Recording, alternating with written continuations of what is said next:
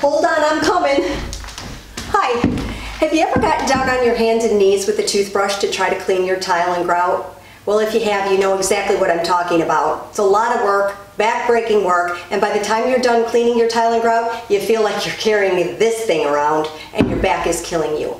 Well, we want to show you here at CLEAN-EEZ how easy it is to clean your tile and grout without getting on your hands and knees and doing the back-breaking work. So watch the next video, and at the very end, stay tuned for a very special offer.